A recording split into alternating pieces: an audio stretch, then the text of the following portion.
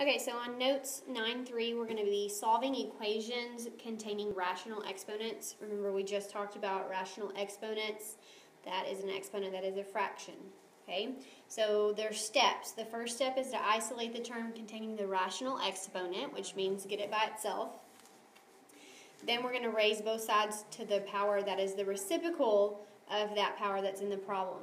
Then we'll get x by itself, so we'll solve for x, and then we'll check for extraneous solutions. Extraneous solutions means when you find your solution, you solve it correctly, you plug it back in, it doesn't work, okay?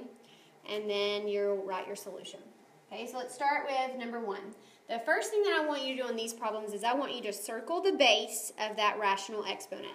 So the base of that rational exponent is x, so I want you to circle that base and that exponent. Notice that there is nothing else that is circled, or there's nothing else on the left side besides what is circled. So that means that exponent and base is already by itself. So we don't have to do step 1. Step 2, I'm just going to rewrite this. Step 2 is to raise it to the reciprocal power to get rid of that rational exponent. So I'm going to raise it to the 3/4 power, because the reciprocal of 4/3 is 3/4. So when we multiply those together, it just gives us a 1, so we would have x to the first power. And then whatever we do to one side of an equation, we have to do the same exact thing to the other. So I have to raise 16 to the 3/4 power. We talked about how to evaluate this on Friday, so we're going to change that to a radical. So remember, the top is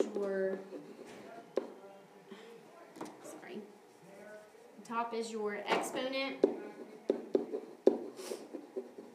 and then the bottom is your index.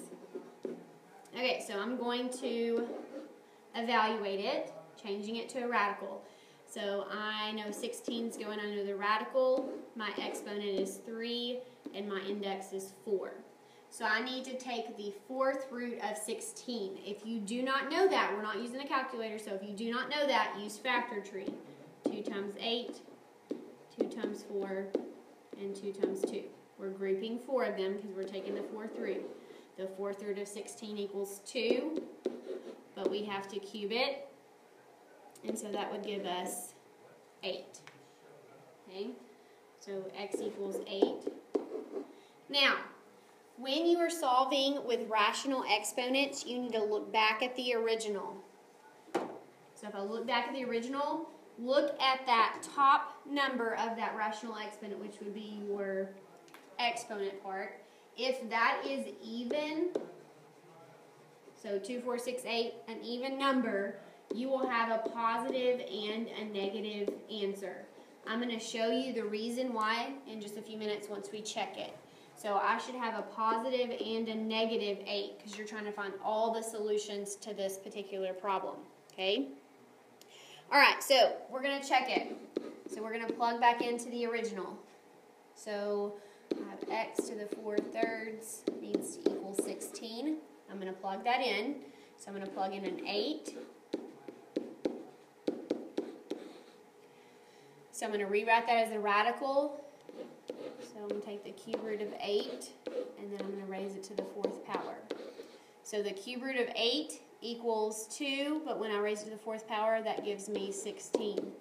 So that works. If we plug in a negative 8, let's see the reason why it's going to work. The cube root of negative 8 is a negative 2, but if I raise a negative number to an even power, it's going to end up giving me that same answer, which is 16. So that's why if that top number of your original rational exponent is an even, you'll have a positive and a negative answer. So notice both of them worked, so x equals a positive or a negative 8. So you have 2 answers on that one. Alright, let's take a look at number 2. So I want you to circle the base with your rational exponent. Notice the base on this one is just x, not 4. 4 is a coefficient. So I only want you to circle the base with that exponent. Notice the 4 is not circled. I need that base and exponent by itself. So I have to get rid of the 4 before I can get rid of the exponent. So I'm going to divide both sides by 4.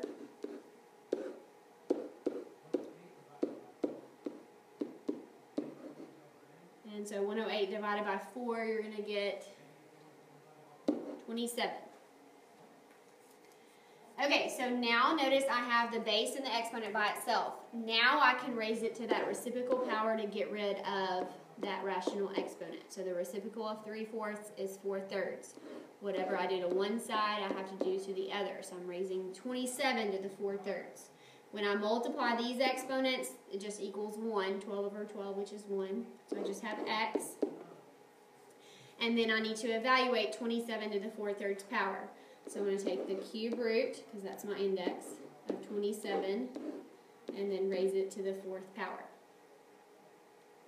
So cube root of 27, if you don't know it, use factor tree, but cube root of 27 is 3. I'm going to raise it to the 4th power. So I'm going to have 3 times 3, which is 9, times 3 is 27. 27 times 3 would give you 81.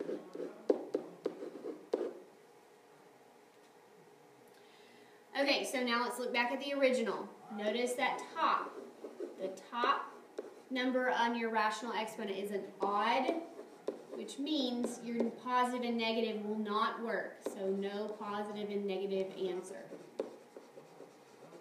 Because if I raise something to the 3rd power and it's a negative, it's going to still give me a negative. If I raise a positive to a 3rd power, it's going to give me a positive.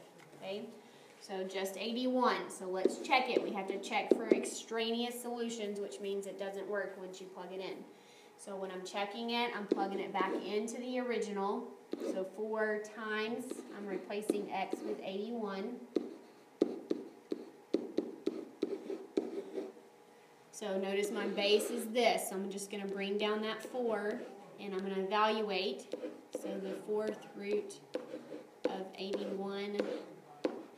And then I'm going to cube it.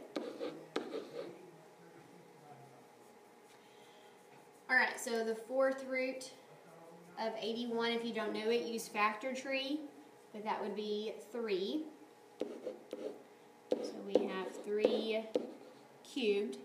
We cannot multiply 4 times 3 and then cube that answer. We have to cube the base, which is 3.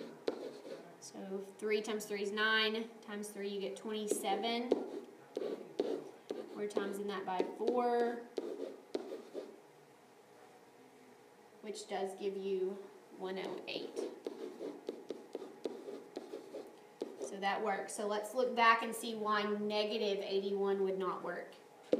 Notice if you plugged in a negative, you can't take the 4th root of a negative number. We talked about that yesterday. Okay, so that wouldn't work. So only x equals 81 would be your solution.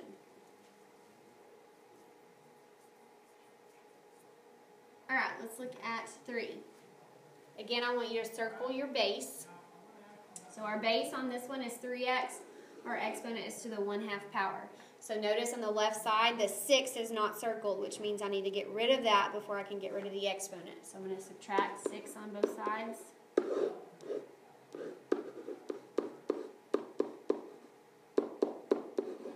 Now, since I have the base and the exponent by itself, I can raise it to the reciprocal power.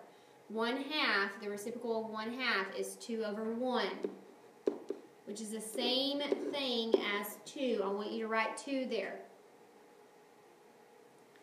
So those cancel. I'm just left with the base, 3x. And then I'm having to square negative 6, which would equal positive 36. So we're going to divide by 3. X would equal 12. Look back at the original. If that top number is even, it's positive and negative. Since it's odd on this one, we do not have a positive or a negative, a positive and a negative answer. So let's check 12.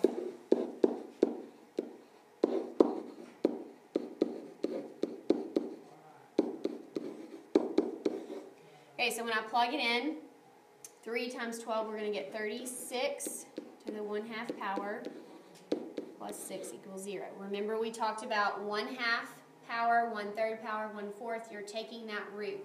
So 36 to the 1/2 power just means we're taking the square root of 36. The square root of 36 would equal 6. plus 6, that does not equal 0. So if this is the case, you solve it correctly, you plug it back in and it doesn't work, there is not going to be a solution. So you can use the symbol or write it out.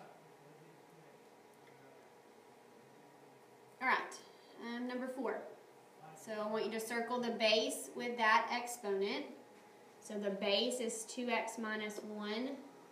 The exponent is 3 over 2. We need to get everything away from whatever is circled. Notice we have a negative 3 and a 1. If we had had negative 3x plus 1 equals negative 23, we would have to subtract 1 first. So that's what we will need to do. We can't get rid of the negative 3 yet. We need to subtract 1.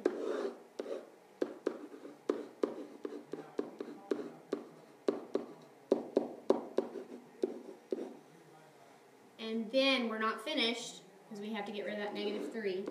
We need to get rid of the negative 3 by dividing. So you end up with 2x minus 1 to the 3/2 power equals, that will give you a positive 8. Now, since I have the base and the exponent by itself, now I can raise it to the reciprocal power, which is 2/3 on both sides of the equation. Those cancel, we're just left with a base, 2x minus 1, and then I'm rewriting 8 to the 2/3 power. So my index is 3, so I'm going to take the cube root of 8, and then I'm going to square it. I need to evaluate it before I can finish solving for x. The cube root of 8 is 2, but I have to square it, so that will give us 4. So then I'm solving a linear equation from here. I'm going to add 1, 2x equals 5, and then divide, and you get x equals 5 over 2. Leave it as a fraction. It makes it easier to check. Look back at the original. That's a 3 on top, which is odd, so we do not have a positive and a negative answer. So let's plug in 5 over 2.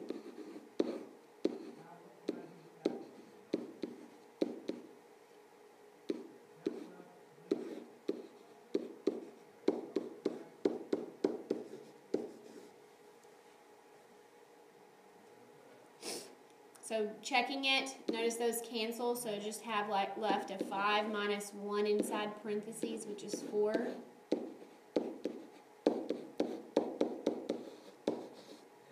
And then I'm going to evaluate this. So I'm going to take the square root of 4 and then cube that answer. So square root of 4 is 2, but then I have to cube it, which would give me 8.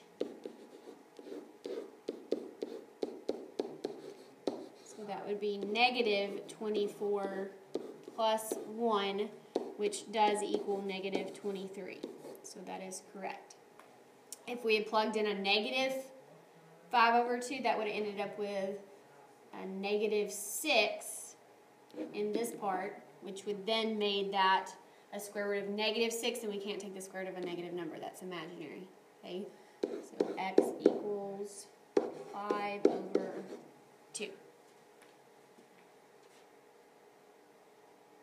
So make sure that you're checking your answer once you have found it. All right, last one. So circle your base with your exponent. So notice the 11 is not circled, so that means we need to get rid of it before we can get rid of the exponent. So subtract 11. So x to the 2/3 power will equal 16. Now I can get rid of that exponent by raising it to the 3/2 power. So I'm just left with x, and then I'm taking the square root of 16, and then I'm cubing it. So the square root of 16 equals 4, but I have to cube it. 4 times 4 times 4 should give you 64. Alright, look back at the original, that top number. Notice this time it's even, which means you should have a positive and negative answer. So let's let's check it and see.